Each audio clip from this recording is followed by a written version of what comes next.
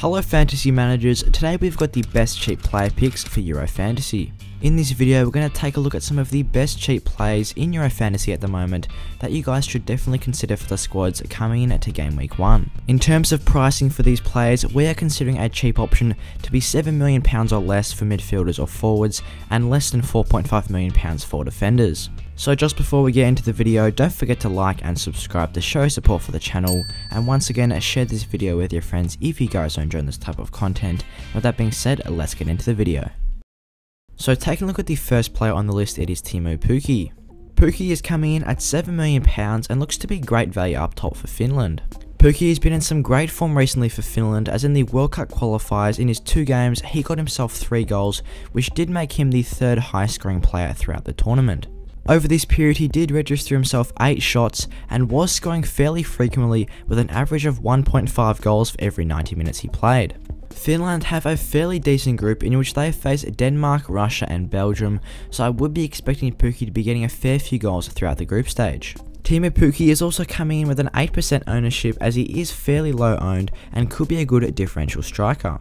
Also, throughout the EFL this season, Pukki has been in very good form, as he was the 3rd highest goal scorer in the league with 26 goals, and it was also accompanied by 4 assists. So I just think with Teemu Pukki's great form this season, and especially his good recent form as well as his good group, low price and low ownership, I think he could be a decent striker up top.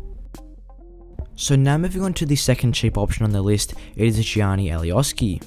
Alioski is coming in at £4.5 million and is a very good differential option at the back, as he is only owned by 4% of managers. Alioski has been in great form recently for North Macedonia, as throughout the World Cup qualifiers he played 3 games for 1 assist and 1 clean sheet, and also made 5 key passes, as he was creating quite a lot for them. It is key to note that Alioski is getting midfield time for North Macedonia, which does allow him to have that increased chance of those attacking returns, and he is making so many key passes, which does fill me with confidence that he can perform well throughout the group stage. Speaking of, North Macedonia have Austria, Ukraine and Netherlands in their group, which I would say is one of the best groups in terms of being able to score Euro Fantasy points, as just considering that Alioski is getting that midfield time, you would back him in to get some points over this period.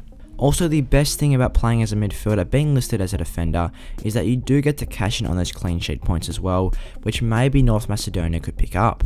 So I just think Alioski at £4.5 million with a low 4% ownership could be a decent shout to have into the team for the first game week of the season, because he is playing far up the pitch and he's getting very involved for his side. So now moving on to the third player on the list, it is Mason Mount. Mount is coming in at £7 million with a very high 31% ownership, which does make him the 3rd highest owned midfielder in the game. He is only selected behind Loïc Négo and Kevin De Bruyne because he has such good value at his £7 million price tag. Mason Mount has been in great form for Chelsea throughout this season and has been in decent touch for England recently as well. Throughout the World Cup qualifiers, in his 3 appearances, he got himself 1 goal and 1 assist with an average of 0.67 goals for every 90 minutes that he plays. Also, throughout this tournament, he registered himself 6 shots, which is an average of 2 shots per game, which is a decent amount of chances that he is getting considering that he is a midfielder. Also, his 3 appearances are one of the most for the England side throughout the tournament, which does fill me with confidence that he will be getting some good starting minutes throughout the Euros. It does appear that Gareth Southgate does prefer him as a starting option, so I just think for that reason he is great value to have in the team. This is especially considering England's fairly easy group in which they face Croatia, Scotland and the Czech Republic, which you would expect England to dominate. Obviously, if England perform well in this group, it will mean that Mason Mount is getting those attacking returns, and he has been so impressive for Chelsea throughout the season, getting himself 6 goals and 5 assists, so I'm sure he will be keen to continue this form into the Euros group stage. So overall, for his low price, his great form throughout the season, and England's very promising group, I think Mason Mount is one of the best cheap options to have in the squad coming into Euro Fantasy. Now moving on to the 4th player on the list, it is Loïc Négo. Loïc Négo is coming in at £4 million and has a very high 46% ownership, as he is the most selected player in Euro Fantasy. He's been selected above the likes of Kevin De Bruyne, Ruben Diaz, Harry Kane, or Romelu Lukaku because he is such great value in the middle of the park, as he is starting in this Hungary side. Throughout the World Cup qualifiers, he played 3 games for 1 goal, and at £4 million, obviously this is great value. The good thing about Négo is that he is sitting at the minimum price, which does allow funds to be spread elsewhere around the squad, and if you can get a player for this cheap that does start and offers some goal threat, then there is definitely no way he's not going in the squad. Also, in terms of goals per 90 minutes, he is scoring 1.2 goals every single 90 minutes, which is very high, especially for someone at his price. Obviously, he has only taken one shot, but if he is getting any sort of attacking returns, then that is good to see. Obviously, Hungary have a fairly difficult group in which they face Portugal, France and Germany, so you would be expecting Hungary to get knocked out throughout the group stage. But I think for the immediate future, Négo could be a great option to have in the squad, as he will allow funds to be spent elsewhere. Also, at this price range, it is very rare to find anyone else that starts, so I think that he is probably the best cheap option in the game. So now moving on to the fifth and final cheap option on the list, it is Federico Chiesa.